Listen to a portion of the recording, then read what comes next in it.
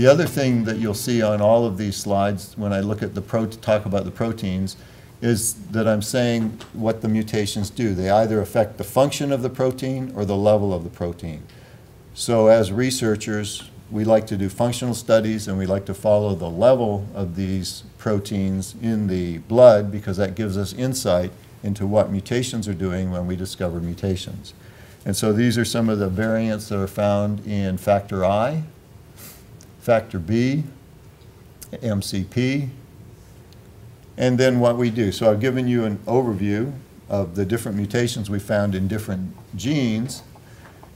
And what we do is when we have our renal group meeting, we talk about a variant that we found, so we don't necessarily call them mutations because we don't know if they're mutations all the time, but they are variations, so we call them variants.